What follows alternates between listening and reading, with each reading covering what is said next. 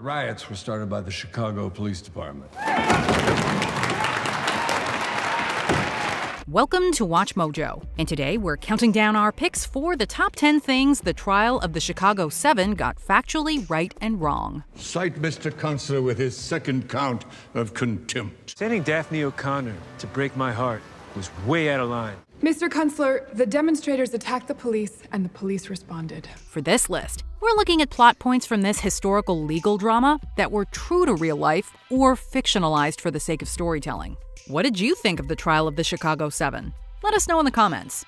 Number 10. Hoffman and Rubin wore judicial robes. Right. I have an egg. The film portrays Abby Hoffman and Jerry Rubin as a couple of jokers who treat the trial almost like performance art. And the record should reflect that defendant Hoffman and I are not related. Father, no. They see it as an opportunity to attract the media and more young people to the Yippie movement, undermining the no-nonsense judge around every turn. Mr. Rubin, Mr. Hoffman, what are you wearing? It's an homage to you, Your Honor. One such example is when they appear in court wearing judicial robes, much to Judge Hoffman's annoyance. Take off the robes, please.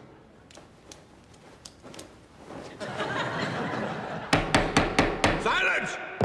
In real life, Hoffman and Rubin did show up in robes one day, although they were not wearing police uniforms underneath as depicted in the film. Upon taking the robes off, they used them to wipe their feet. This actually sounds like something that Sacha Baron Cohen might do if he were on trial, making his casting as Abby all the more brilliant. Number 9. FBI Agent Daphne O'Connor. Wrong. Played by Caitlin Fitzgerald, Daphne O'Connor is an undercover FBI agent who has a sort of romance with Jerry Rubin after buying him a drink at a bar. Nobody's ever sent me a drink before. How do you like it so far? It's a Tom Collins. I know it's kind of a country club drink, but they're delicious. Despite coming to empathize with Rubin's cause, O'Connor takes the stand and breaks his heart. The demonstrators attacked the police, and the police responded. Much like Rooney Mara's character in The Social Network, Daphne O'Connor is purely a creation of Aaron Sorkin. Granted, there are a few undercover agents who got close to the Chicago 7. Sending Daphne O'Connor to break my heart was way out of line. Erwin Bach and William Frappoli infiltrated the Vets for Peace and the Students for a Democratic Society. Rubin was personally duped by Robert Pearson, a Chicago police officer who went undercover as his bodyguard. Yet, there are no reports indicating that Rubin had a 93-hour fling with an FBI agent. Nothing is more dangerous than a crowd of people who are moving. It's like trying to redirect the Mississippi River. Isn't she great? Number 8. Judge Julius Hoffman's Incompetence. Right. You're not going to let the jury hear his testimony. Not unless you can demonstrate to me, which you have not thus far done, that this witness... Sir. Are you any good? It's not uncommon for biopics to vilify authority figures, but Judge Julius Hoffman was every bit as antagonistic as Frank Langella's portrayal. Cite Mr. Counselor with his second count of contempt. Described as, quote, impetuous and rude in Joseph Golden's 1974 book, The Benchwarmers, the 74-year-old Judge Hoffman prevented the jury from examining certain evidence that would have benefited the Chicago 7. Your parents received this note this morning in their mail. They called the police as they should have done. As in the film, the families of 2 young jurors received threatening letters allegedly from the Black Panthers, which the defense claimed were forgeries. Judge Hoffman showed them the letters, leading one to leave the jury. Do you still feel you can render a fair and impartial verdict? No, sir. You're dismissed from this jury. According to attorney Gerald Lefcourt, Judge Hoffman was, quote, pro-government on a mission, viewing the defense team as the, quote, enemy from day one. As such, the judge issued 175 counts of contempt of court throughout the trial. Number 7. Richard Schultz was sympathetic to the defendants. Wrong. Although he was a junior prosecutor, the film suggests that Richard Schultz sympathized with the Chicago 7. Nah, we're all on the same team.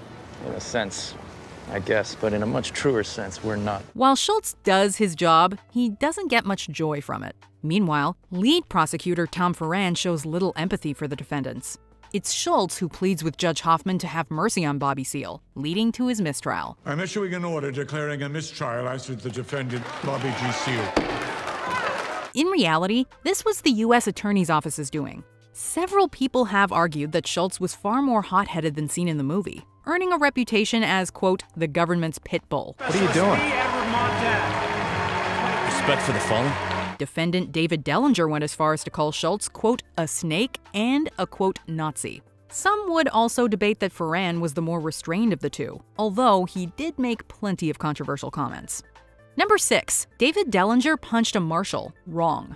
David Dellinger is depicted as a radical pacifist who wanted to keep the protests peaceful. You're a thug because you are. Dave. Please sit, Mr. Dellinger. Dellinger is finally pushed to his limits when Judge Hoffman throws out key testimony, calling him a, quote, thug. If we're guilty, why not give us a trial? Dave. Marshals, seat the defendant. If we're guilty, which you have clearly decided. Dave, I've got Watch this. yourself. This culminates in Dellinger punching a marshal and apologizing before being dragged out. Watch you.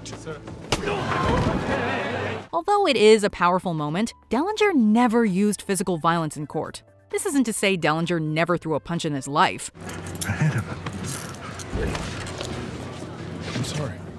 He showed great remorse for knocking out another man in college, which may have inspired this scene. Throughout the trial, however, Dellinger stuck by his pacifist worldview. That said, he was escorted out at one point for interrupting a witness. It was at this point that Dellinger made his snake and Nazi comments about Schultz. Number 5. The jury didn't hear Ramsey Clark's testimony. Right. An investigation by our criminal division led to the conclusion that the riots were started by the Chicago Police Department. In the film, the case is seemingly blown wide open when Attorney General Ramsey Clark takes the stand. He recounts telling the president over the phone that the Chicago PD likely started the riots. The jury isn't present to hear this bombshell, however, and Judge Hoffman decrees that his testimony will not be shared. You're not going to let the jury hear his testimony. Not unless you can demonstrate to me, which you have not thus far done, that this witness... Sir. Are you any good? Judge Hoffman did in fact bar Clark as a defense witness, ruling that he made, quote, no relevant or material contribution to the case. It's debatable if Clark's testimony truly would have been the smoking gun the film leads us to believe. Please, sir, I will be forced to find you in contempt. You understand? Nevertheless, defense attorney William Kunstler called Judge Hoffman's ruling, quote, absolutely unheard of in the history of the United States, adding that it, quote, sets a precedent that is horrendous to contemplate. Number 4. Jerry Rubin's arrest. Wrong. In one of the movie's most intense moments, the police and protesters clash atop a hill, although this played out differently in reality.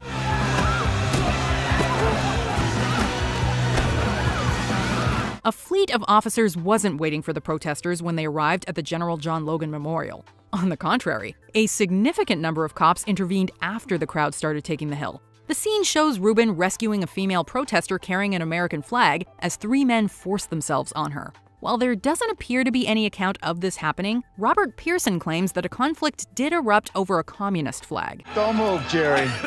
Man, get those guys! You're under arrest. Even so, Rubin wasn't arrested during the riot as the film depicts, but at a later time when he was on the street with a buddy.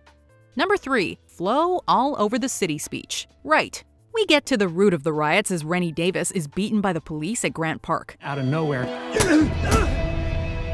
motivating Tom Hayden to deliver his blood flowing all over the city speech. Although this wasn't the first time Hayden got fired up, it's widely believed that Davis's beating ignited his speech and the ensuing chaos. Yes, absolutely. If blood is going to flow, Let it flow all over the city! The gas is going to be used! Let it go down all over Chicago! We're going to the convention! Let's get on the street! Through his research, Aaron Sorkin found that Hayden meant to say our blood. In an interview with GQ, Sorkin said, quote, I think that there's a part of Tom that feels like he inadvertently caused a tremendous amount of violence and all of the blood that was spilled that night. Not that Tom nor anyone else thinks that the riot was Tom's fault. The police could have easily not started smacking people in the head with baseball bats. Oh, you didn't try and stop anyone? No. Number 2. Bobby Seale's mistreatment and Fred Hampton's death. Right. The Chicago 7 were truly the Chicago 8. I said it would be impossible for me to care any less what you are tired of. The 8th person in question was Black Panther Party co-founder Bobby Seale, who wasn't permitted to postpone his trial when his lawyer needed gallbladder surgery. It was premeditated murder! Yes, it was! Fred Hampton was assassinated last night! Unable to defend himself, Seale was left without counsel. Most notably, Seale really was restrained and gagged after an outburst. In the film, Seale's speech stems from Fred Hampton's shooting during a raid. Although this actually happened after Seale was bound in court, it's generally believed that Hampton's death was an assassination carried out by the FBI. Do I have your assurance?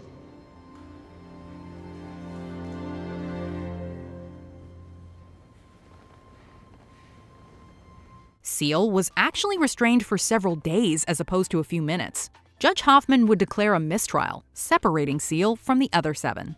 Before we unveil our top pick, here are some honorable mentions. Abby Hoffman discussed the trial in public. Right. Check out his album Wake Up America if you want to hear more. They got Hayden! They got Hayden! We got to march down to the police station, overcome the cops and the Illinois National Guard, and free Tom Hayden!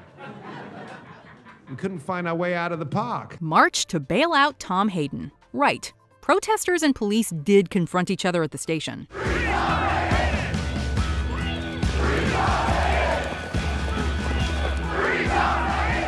Before we continue, be sure to subscribe to our channel and ring the bell to get notified about our latest videos. You have the option to be notified for occasional videos or all of them. If you're on your phone, make sure you go into your settings and switch on notifications. Number 1. Reading the names. Right and wrong. The film ends on a high note as Tom Hayden uses his closing statement to read off the names of the 4,752 U.S. troops who died in Vietnam since the trial started. Private Eric Allen Bosch, 21 years old. Mr. Kunstler. Lance Corporal Robert Earl Ellis, 19 years old. It's a triumphant moment, but did it really happen? Yes and no. While names of fallen soldiers were read aloud in court, it wasn't at the end of the trial, and it wasn't Hayden who led this act. Lance Corporal Douglas W. Jackson, 19 years old. It actually happened on October 15th, 1969, almost 4 months before sentencing, and David Dellinger read the names. James Clinton DeFranco, 19 years old. Corporal Kenneth Joe Austin, 18 years old. Judge Hoffman initially wasn't present as the names were being read. When he entered the courtroom, Judge Hoffman made Dellinger stop and an argument ensued. While altered, the ending we get is classic Aaron Sorkin. Richard Henry Durant, 20 years old. Lance Corporal Harry Earl Palmer, 20. Do you agree with our picks? Check out this other recent clip from WatchMojo. And be sure to subscribe and ring the bell to be notified about our latest videos.